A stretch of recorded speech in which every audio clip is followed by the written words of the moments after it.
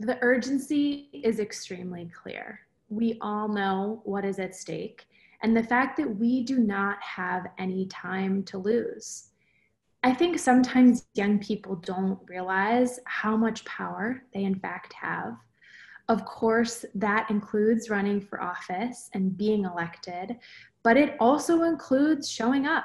People often think that we are flooded with letters and phone calls in the office, and often that's not the case. If we get 5 or 10 or 15 letters, if we have young people who call and ask us to get on the phone and talk about the issues that they care about, it means a lot. It means a lot to me, and I know that it means a lot to my colleagues. And so I am really grateful to the elected officials to protect America for organizing us.